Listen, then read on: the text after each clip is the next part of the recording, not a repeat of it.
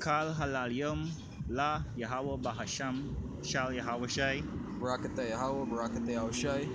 Tama Brahak Padashka Tawari Yahweh Bahasham Yahweh Shai for putting spirit on us to do another video to edify the church. Yeah, this is brother Yakal. Brother Yah, what's up?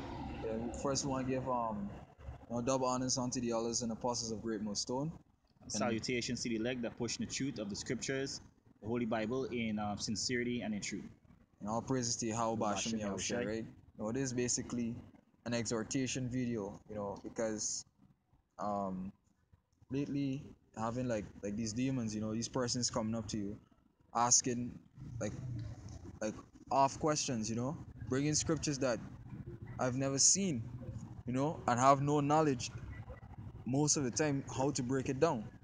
You understand? And this video is basically to give a brother that warning or that exhortation on how to react in certain situations. You understand? It is starting with Sirach chapter 3, reading from verse 23. It says, "Be not curious in unnecessary matters, for more things are showed unto thee than men understand." Gun. So don't entangle yourself in stuff that is not current to edifying the church. You understand? Because we already got the blueprint. The Most High revealed the knowledge to the men before us, starting with the apostles, or currently the apostles of Great Millstone, located in the U.S. And we shouldn't get entangled with things pertaining to like who's the tribe of Dan and all these nonsense. But to be humble and allow the Most High to reveal certain things to us. All right, verse 24. "For many are deceived by their own vain opinion, and in evil suspicion had overthrown their judgment." All right, and so a lot of people think that if I could figure this thing out on myself, you understand? I could just read a bunch of scriptures and put two and two together. No, there are certain things that must be revealed by the Most High. Right. And they've been overthrown by evil suspicion, as in they speculate. They think that that's what it means, but they were lazy and they didn't do thorough research. That's why we reverence the apostles and elders of Great Millstone, because they go deeper. Because with depth you understand, according to like Sirach 101, we labor to interpret what these scriptures really mean. All right. It says, verse 25, "Without eyes thou shalt want light. Profess not the knowledge, therefore, that thou hast not." Right? This is the main point of reading the this scripture. That you're gonna be certain things that you're not gonna know. By the end of the day, doesn't make sense you go about trying to break down certain stuff that you don't know. Just simply say that you don't know. Right? Don't be ignorant or be prideful to or don't be like an effeminate and not admit certain things, because we still babes. We came from all sorts of doctrine, Christianity and whatnot. We ain't gonna wake up just like that and know everything. You understand? It's Ecclesiastes verse 5, reading from verse 1. Chapter 5, reading from verse 1. Slakia. "Keep thy foot when thou goest to the house of Yahweh." And there's like a reference to Ephesians 6, all right, as in putting on the armor of light, pertaining to the shod your feet with the truth, the spirit of truth. So you can keep the truth when you go to the Most High. Don't come with something else. Don't come with contrary to the words. All right, go ahead. "And be more ready to hear than to give sacrifice of fools." And that pertains not only to hear the spirit of the Most High. That pertains to hearing the spirit of the Most High through the men that He set up, honest men. Likewise, there might be some 2/3 that the Most High have set as an example for us not to fall along the path. Because if they go to Deuteronomy 17, it talks about the presumptuous men that the Most High made an example out of. Right? "For they consider not that they do evil." Yeah, those men didn't consider that those presumptuous people didn't consider that they do evil. So likewise, we gotta be careful on certain things we do and say, because we don't know if we taken away from the scriptures, if we blaspheme the scriptures. If we hide into the scriptures, Can. Yeah, "Be not rash with thy mouth, and let not thy heart be hasty to utter anything before Yahweh." but Yahweh is in heaven, and thou upon the earth. Therefore, let thy words be few. So don't be hasty for ramble and talk like me personally, you know, I mean, I feel like the intercessor of this camp. But I most high spirit on me right now for keep prayers to the point and exactly to what you need. Sometimes you want to call all your brothers names and so forth because it's just your fear. You want to stay in communication with the Most High. And you don't want him to take his spirit away from you. But it's just me trying to justify that this is how it's supposed to be. So the Most High spirit on me these days for lesson, the prayers, and don't be a rambler and just saying things because you could say it. Yeah, but coming back to the point, right? Is that sometimes you may not know how to break down a scripture, right? Mm. And the only thing you're gonna do is just babble, Come. and just babble. Use a lot of words trying to break down certain thing. True. Like back in school when they asked you to write a composition of 500 words, and by the time you finish or putting all your thoughts together, it's um it's 150. For the rest of the 500 words, you can just talk things that don't make sense, Are you repeating the or same just thing? repeat the same thing over and over and over again. Understand? So just keep the words few. If you don't know, say you don't know. Keep that few as well. Understand? Go to verse 6. Verse 6. Suffer not thy mouth to cause thy flesh to sin. Can, can. Neither say thou before the angel that it was an error. Exactly. Because the angels are always watching. They're always watching the things we say, the things we do. Don't get caught up, don't get entangled in this world and be carnal. Can, Especially get entangled with your own ego. Right? can. Wherefore should Yahweh be angry with thy voice Mm-hmm. and destroy the work of thy hands? Alright? So the Most High destroy the works of your hand. I mean like literally your hands, the things you say, think, and do. Alright? Can. But go to Sirach 4:26. Back in the book of Ecclesiasticus or Sirach, Let me chapter just 4 let me just verse. Yeah, good. and verse 26, it says, be not ashamed to confess thy sins, and force not the course of the river. Can. So don't be ashamed to tell a brother, hey, I went off on a certain point. You understand? And force not the course of the river, because you didn't know how to break down this precept. You Mm-hmm. didn't know a certain part of the knowledge. Don't force it, because you just force it and then you're gonna burst the bag or something. You understand? Go to verse 29. Jump down to verse 29. Be not hasty in thy tongue, and in thy deeds slack to remiss. Can go ahead. Yeah, in thy deeds slack to remiss, as in make room for improvement. In other words, right? And don't be hasty. We already brought up the part with your rambling and stuff like that. What is about it? Scripture. Yeah. Just continuing on the exhortation. This is First Timothy chapter 4, I read it verse 16. Right? It says, take heed unto thyself and unto the doctrine. Continue in them. For doing this thou shalt both save thyself and them that hear thee.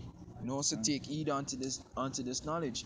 Because as simple as not being able to answer certain questions, being confounded to some degree, at a point in time, brothers would fall out of the truth. You understand? You just fall out because somebody made them look bad. But you gotta get that faith that, hey, yeah, I may not know how to break this down at this point in time. Yeah, you may not know then, but we do have elders and teachers that we could learn from. All right, take heed onto what you know. For in doing this, you can save even those that you teach and that take heed unto it and thyself. Yeah, you going to? Yeah, Zephaniah 2:3.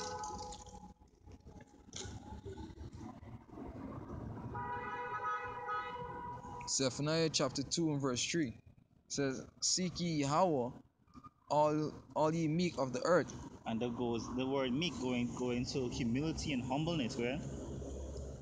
which of wrath is judgment. Seek righteousness, seek meekness. It may be ye, it may be ye shall be hid in the day of the Lord's anger.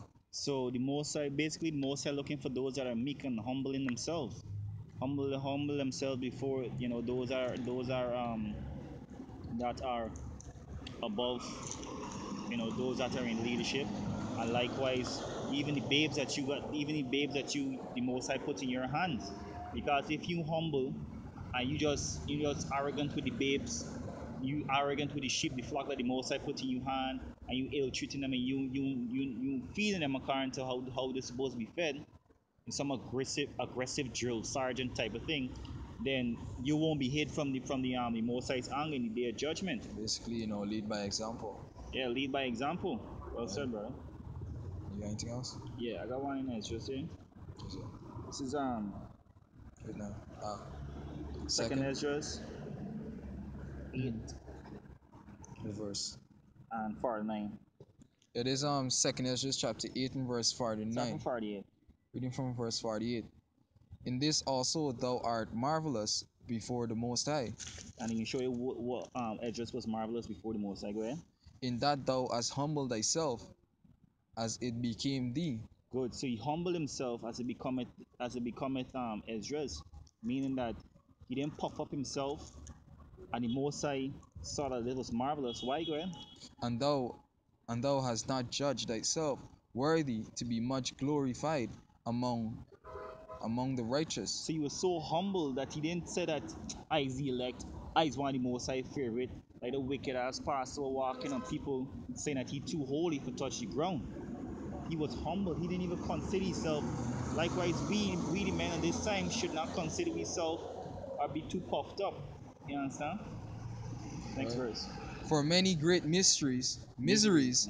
for many great miseries shall be done to them that in the latter time shall dwell in the world. Great miseries shall happen to them. What type of people? Go ahead. Became they Because because they have walked in great pride. they walked in great pride. The proud, the exalted, the self, the boastful. They think that, I got a doctrine, I alright. But every like certain scriptures you go through, it's humble you when you think when you think you just know enough. Actually, you don't know nothing. Especially the scripture in Jude that Gone. humble we both we this week. Yahweh is up. Alright, finishing now. Hmm. We have one last precept, Yeah. Lord willing. Unless you brother got something else. It is Take Wisdom of Solomon chapter, if you remember, 9 and from verse 14. Yeah, it is Wisdom of Solomon chapter 9 reading from verse 14. For the thoughts of mortal men are miserable, power. and our devices are but uncertain. Hmm. The things that we think, they're miserable. The thoughts are miserable. We don't think like the Most High. We don't know how to break down these scriptures. You understand? The Most High had given the wisdom and the understanding unto men which deliver it on down. Okay. You understand? For the corruptible body presseth down upon the soul, and the earthly tabernacle weigheth down the mind that musteth upon many things. This flesh, this flesh is what causes us to sin, that causes us to go off. You understand? We just got. Alright? It says, and hardly do we guess aright things that are upon the earth. And there's the point. Hardly do we guess aright. So sometimes we're not gonna know, and we try guessing, it gonna be 1 out of 10 times that we gonna guess alright. We gonna guess the right things. Alright? I got one in. Wait, so Um, okay. and with labor do we find the things that are before us. So with labor, how? By going through the scriptures. You understand? By putting precept upon precept. This is how we gonna find the things that are before us. But the things that are in heaven, who can search out? Heavenly things, we can't find it. Mm. Um, and thy counsel, who hath known, except thou giving wisdom, and send thy Holy Spirit from above. And this is the point. Can unless No. you send the Holy Spirit from above. And we can close on this precept here, Proverbs 28 and 26. Yes, no. Mm-hmm.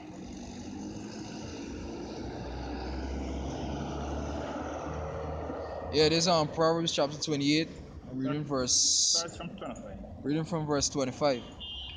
He that is of a proud heart stirred up strife, So it can be a ripple effect, whereby if you proud, you can cause discourse in the camp. Yeah? but he that putteth his truth in Yahweh, Trust. his trust in Yahweh shall be made fat. I mean literal fat. I mean just blessed with wisdom and understanding and heavenly riches. He that trusteth in his own heart is a fool, Can't. He that trusts in his own heart, that goes back to the Hebrew word lab or laab, which means mind, is a fool. Right? but whoso walketh wisely, he shall be delivered. So whoever walketh wisely according to scriptures shall be delivered from the wrath to come. And with Come, that, uh, Shalom. shalom, brakatah, until another time. Yeah, I hope the video was edifying. Understand?